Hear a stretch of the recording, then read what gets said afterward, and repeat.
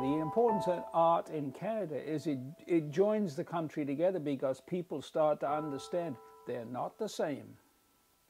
And maybe that's one of our big strengths, that we realize that other people are not the same. It is impossible for two people to be the same, and it's totally impossible for you to come from where you came from and me to come from where I came from and be the same. I just got the Julius Griffith Award a few years back for contributions of volunteerism to the Canadian Society of Painters in Watercolor. And that's pretty long service. I was also made a life member of the society for 20 years of volunteer work that went along with my membership. I just started in this past year trying to establish an art gallery for Scarborough. And last evening we had a special meeting about that with the city councillor, and his instruction to us was, well, we're going to give you a space and we're going to give you a key and you have to do the rest of the work. That's a full-time job of volunteerism. If you want to make something remarkable, you have to really think about it, and it's generally an evolutionary process.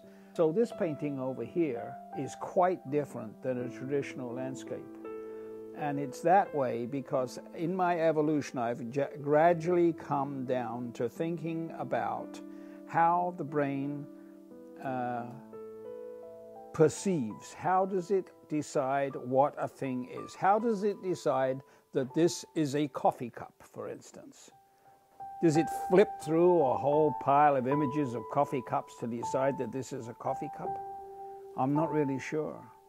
So what I do in my work with this type of painting is that I take an image and make sure that it's hard to decipher, so that your brain will have to work on it to decide what is that exactly.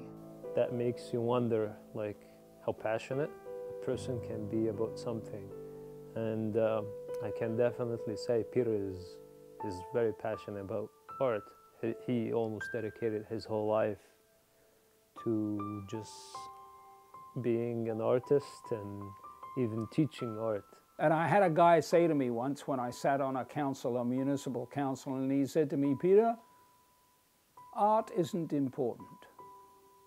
Roads are important. Now, it's a ridiculous statement, but that kind of feeling is prevalent in various areas of Canadian culture. You need everybody supporting the arts, and you have to see it as an important part of one's culture.